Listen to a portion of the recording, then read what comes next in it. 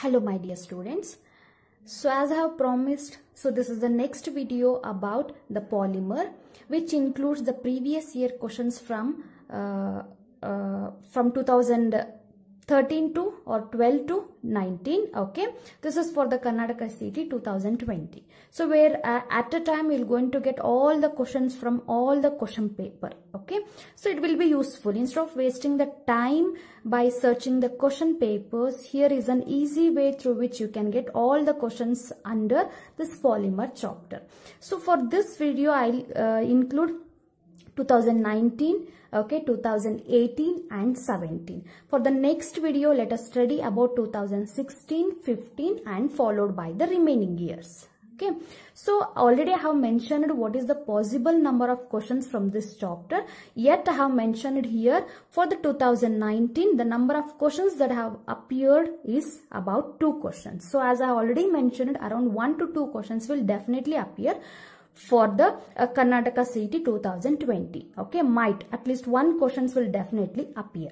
So the first question it could go here. So even when I have discussed in the previous video about the homopolymer, condensation polymer and about the rubber, those are very important because if you go through all this question paper, repeatedly the questions have appeared based on that only. You will get to know when I start discussing about these questions. Okay, so let us go with the first, that is the polymer containing 5-methylene group in its repeating units. Okay, the polymer containing 5-methylene groups in its repeating units. The options are like nylon 6,6, Dacron, nylon 6 and Bakelite. Okay, so see here we have already studied. So when it comes to nylon 6,6, it has 2 monomers. One is adipic acid, one is hexamethylene diamine. Okay, so one is adipic acid, one is hexamethylene diamine. That I'm going to write a structure here. That is, this is what the adipic acid. Okay, so this is the structure of adipic acid, and hexamethylene diamine means 6 and NH2. These are what the monomers of a nylon 6,6. Similarly, when it comes to, yes, I agree, here there are a 4-methylene group, here there are a 6-methylene group. But what they are asking, the polymer containing 5-methylene group particularly.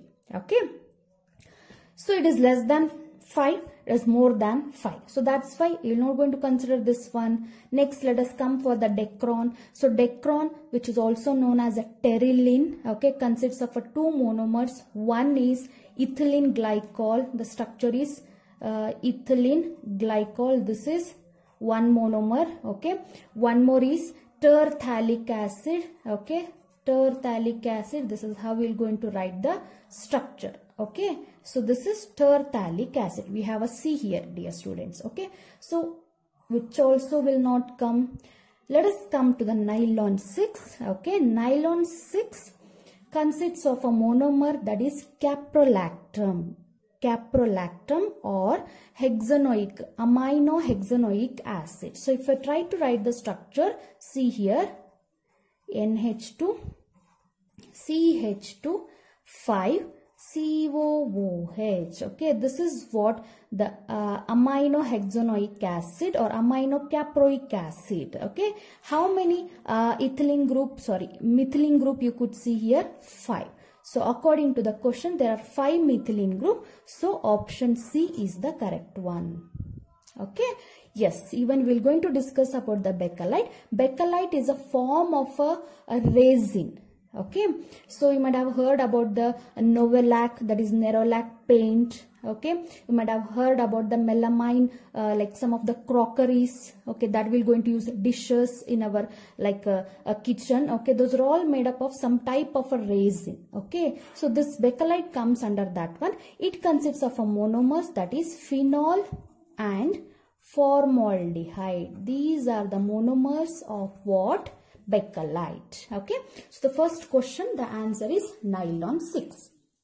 So in this question only have got many information about the nylon 6s, their monomers, about the Dacron, about the nylon 6, at the same time about the Bakelite. This is how you need to study. It is not like once you get the answer, once you get the option that is correct, you should not leave that. You have to even concentrate on the remaining options as well. Okay, so that you can cover maximum point in first question only, in one question only. Okay, similarly, let us move to the next question, that is cis 1,4 polyisoprene is called. Cis 1,4 polyisoprene is called bunion, bunious, neoprene, natural rubber. Okay, so dear students, this I have discussed in the previous video, the monomers, particularly about the rubber. Okay, so I have mentioned there that when it comes the cis polyisoprene, it will be the natural rubber. Okay, so natural rubber consists of a monomer units, that is 2-methyl 1,3 butadiene. I am going to write the structure. Okay, 2-methyl, okay, 1,3 butadiene, 1,3 butadiene. So 2, 3, 4 and here like 1, 2, 3 H over here. Okay, this is 3-methyl 1,3 butadiene. This is natural rubber, commonly known as isoprene, polyisoprene. Cis it is because the same groups will be on the same side after the polymerization. Okay, so that's why the name. When it comes to bunion, I have discussed the bunion consists of a 2 monomer. One is 1,3 butadiene, one more is N means acrylonitrile. For the bunious, it is 1,3 butadiene, S means styrene, this Na means sodium. Okay, and neoprene is another synthetic rubber which consists of a polychloroprene as the monomer unit. Okay, so these three are the synthetic rubber and this is the natural rubber. So the answer for this question is natural rubber, and the more extra information I have given. Okay, yes, so these are the two questions. Okay, so let us move. Yes, dear students, so this is for 2018. So the number of questions that have appeared are 3 questions. Okay, so the third question that according to means 2019 completed. Now the third question, which one of the following is a polyamide polymer? Okay, so options are like terylene, nylon 66, bunious and the bakelite. So dear students, you should know the meaning of polyamide. This even I have discussed in the previous video. Okay, so polyamide means when the 2 monomer units will undergo condensation polymerization. Okay, some byproduct will be formed and the amide linkage will be formed. This is what we're going to call it as a amide linkage. So n number of amide linkage will be formed between the 2 monomer units. Okay, that's why it is called polyamide. So for your syllabus, they have given 2 polyamides. One is nylon 66, one more is nylon 6. Okay, so as I have explained, among the 4 options, nylon 66 is the one which is a polyamide, which consists of a monomer units. One is adipic acid, okay, one is hexamethylene diamide. Okay, so this is polyamide. So according to the question, this is the correct option. Yet the terylene is polyester. Like how the amide bond is formed when the 2 monomer units will undergo condensation. Likewise, terylene is, or which can also be known as a decron. Okay, so it results in the formation of a ester bond. Okay, it results in the formation of a ester bond like this. So that's why it comes under polyester. Okay, bunious is one of the copolymer, one of the synthetic rubber, one of the addition polymer. Okay, bunious. Bakelite is one of the, what we can say, addition polymerization. Okay, which consists of a phenol and formaldehyde as a monomer units. Okay, so for this question, option B is the correct one. So let us move to the next question, that is, among the following the branched chain polymer is. Okay, among the polymer, the branched chain polymer, here you could see PVC, bakelite, low density polyethylene, high density polyethylene. Dear students, PVC, that is polyvinyl chloride, low density polyethylene and the high density polyethylene. These are example for the homopolymer and are example for the linear polymer, and they are example for the addition polymer. Okay, so this bakelite is the one which is the best example for the branched chain polymer. So initially what happens, the bakelite consists of the monomers phenol and the formaldehyde. Okay, I'll writing the structure here, phenol and formaldehyde. Okay, so this initially undergo the polymerization to form a linear polymer called novelac. Okay, this novelac will further undergo polymerization by treating with the excess of formaldehyde. That gives what the branched chain polymer called bakelite. Okay, so according to the question, answer option B is the correct one. Okay, this is about 2018. 2 questions we have completed. Let us move to the next question, that is.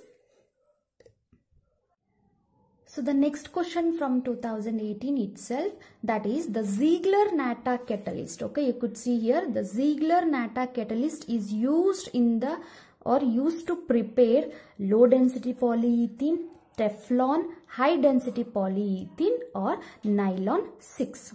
So dear students, this I have discussed that about like discussing under polyethylene, under homopolymer. Okay, ZieglerNatta catalyst is the one that is used in the used as a catalyst in the preparation of high density polyethylene. Okay, HDPE we will going to call it. Okay, so this is how ethene, n number of ethene will undergo polymerization to give the respective what polyethylene. Okay, so to carry out this reaction we will going to use the catalyst, that is ZieglerNatta catalyst, which imparts some different properties to the particular polyethylene. Okay, so the combination or the mixture or the composition of ZieglerNatta is that triethyl aluminium.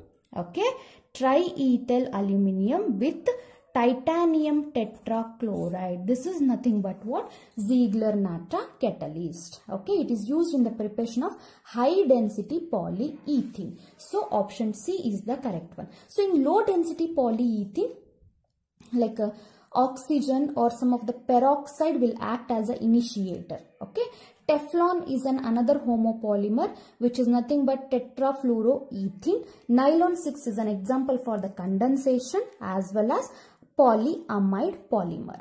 Okay, so for this it's the option C which is correct.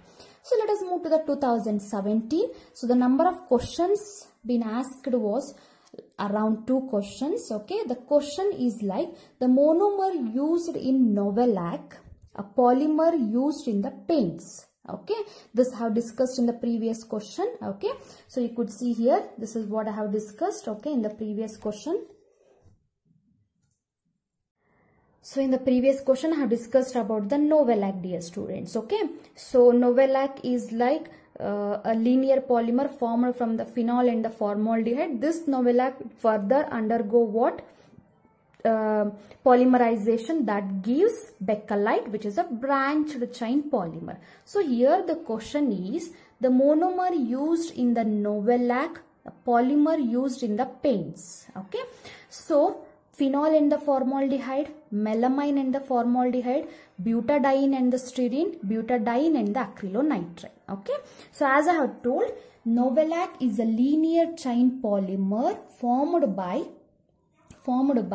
phenol and the formaldehyde, which acts as a monomer. So for this the answer option A is correct. So melamine and the formaldehyde is another type of a polymer or a resin, melamine. Okay, the name itself, it is like a melamine resin.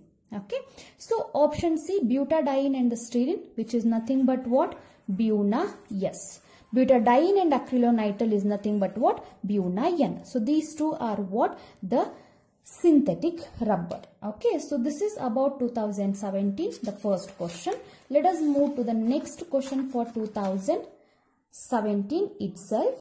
Yes, so from 2017 the next question is, which of the following is not a biodegradable polymer? Okay, so whether it's a polyhydroxybutyrate co beta hydroxyvillarate or PHBV or nylon 2 nylon 6 or whether it's a glyptol. Okay. So dear students, you should know the idea about the biodegradable polymer. So there are some polymer which can be decomposable, okay, which can be degradable by some of the microorganisms that are present in the soil. Okay, they degrade such polymers into some of the organic matter that will not going to cause any pollution to the atmosphere. Those are nothing but what? Biodegradable polymer.